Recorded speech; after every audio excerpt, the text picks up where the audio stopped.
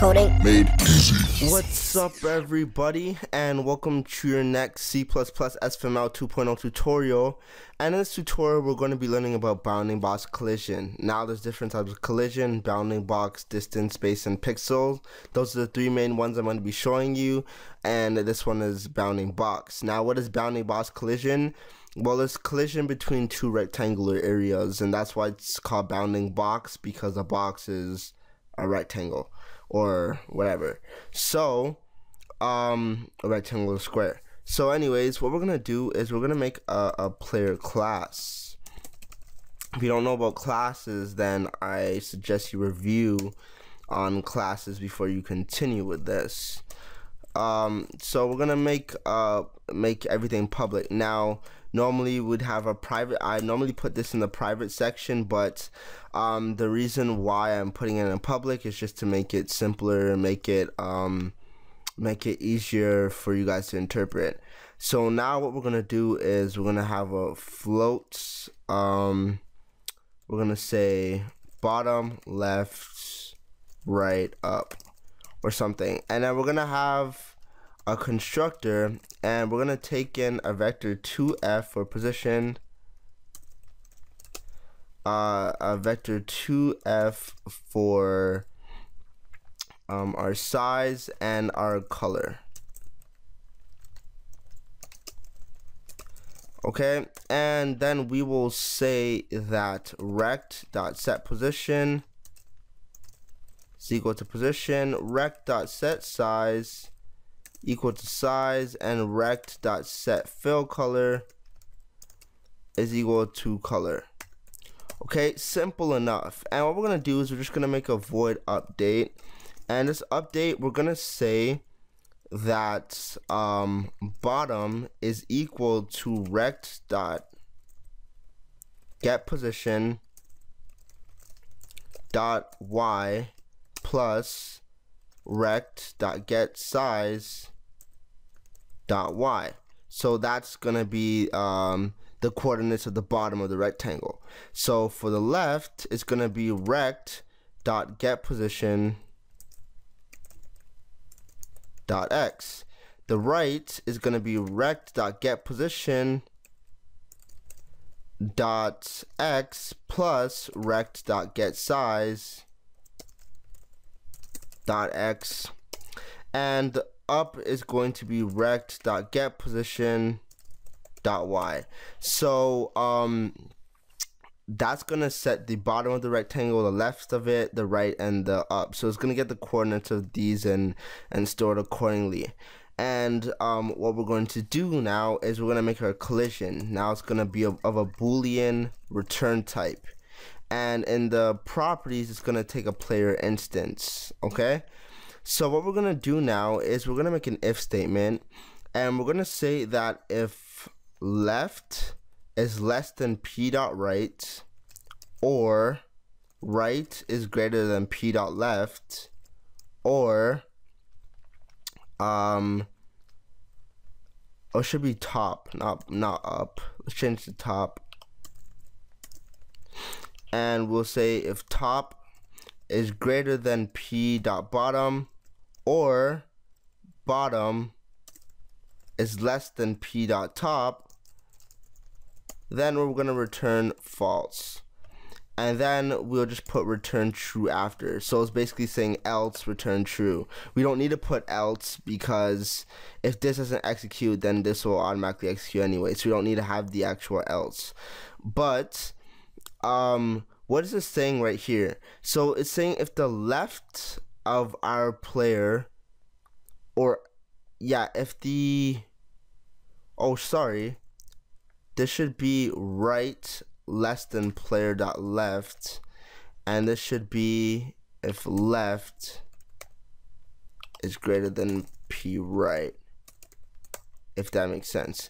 Okay, so this is what's going to happen. Okay, so let me show you paint.net right here. So this is a player, this is the enemy right here.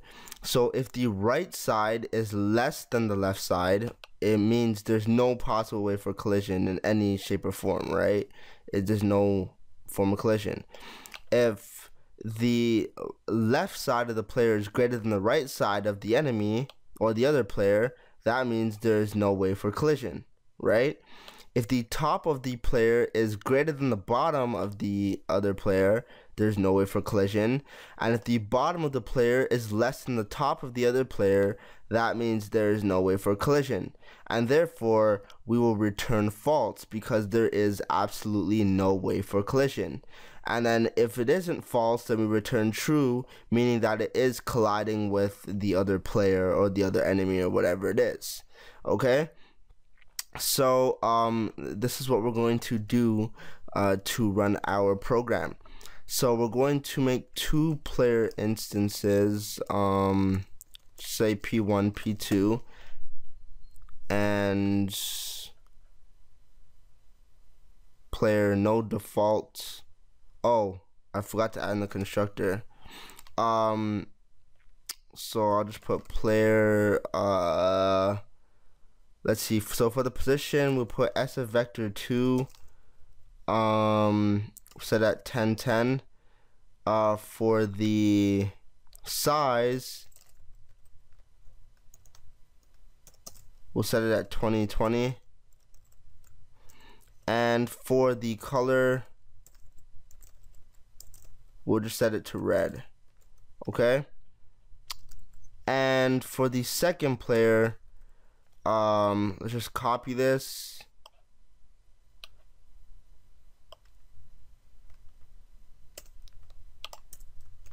Paste that right there, and we will set this position to 100, 100, and we'll set the color to blue. Okay? And we need to have something that says, okay, actually, never mind. So what we're gonna do, we've gotten our players created, and sorry.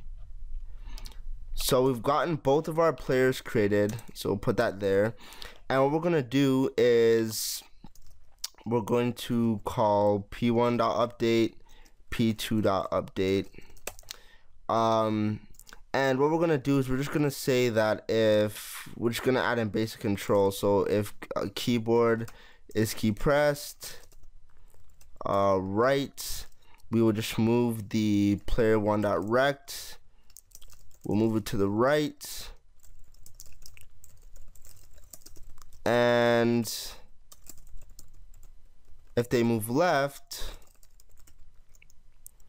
they press the left key, then we'll move the rectangle towards the left. And this stuff should be easy peasy for you guys. So if they press up, we'll move up.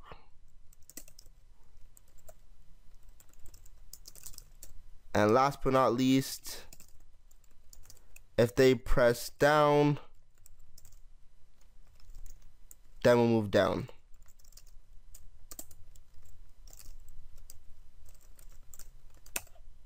Okay, so that's just gonna move the player. Then we're gonna update. The player's position. So it's gonna set all the stuff that we need, as for bottom, top, left, and right. And then we're gonna check for player collision. So we're gonna say that if p1.collision, and we're gonna pass in the p2 in there.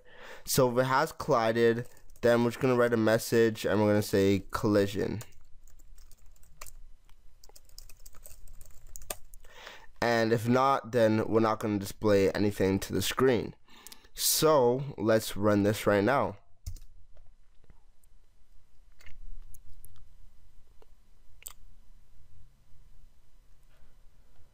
Oh, sorry, I forgot to draw them to the screen. So we have to call window draw rect p1.rect and window.draw p2.rect. And let's draw this. Let's run this. So we're moving. It's kind of staggered movement, not because of my screen recorder. Nothing happens. We touch it. It says collision. We leave. Nothing happens. We touch it. It says collision. So as you can see, we got bounding box collision set up on our game. So you can do a lot with that. You can collide with sprites. You can do anything you need to do for collision. So basically you just have to do these checks to see if it collides. If these checks, and if any of them are true, we return false. Other than that, that means we return true, and therefore there is a collision, and then we can do different stuff with it. So I hope you enjoyed this tutorial. Thanks for watching. Don't forget to follow on Twitter, like on Facebook, join my circle on Google+, join my forum, join my website, and don't forget to comment, rate, and subscribe. So bye for now. Later.